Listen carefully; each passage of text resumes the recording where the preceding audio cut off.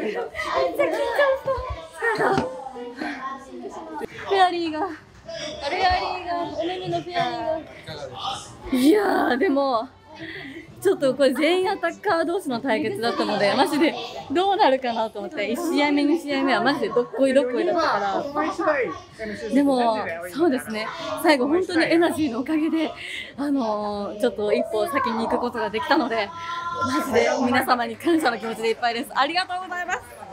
でも私の目元に貼っていたキラキラのフェアリーはどっかに行ってしまったので、私はこの後は残りの2人を応援していきたいと思います。2人とも頑張れ。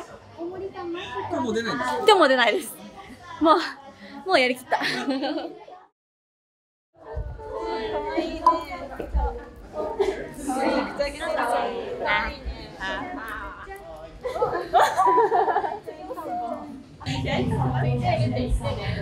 あんたが言ってよ。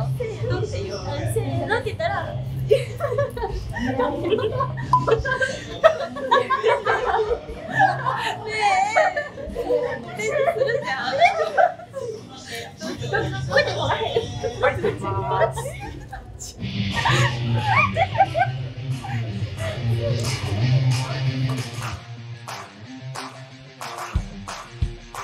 かわいい。これ何なんですかね。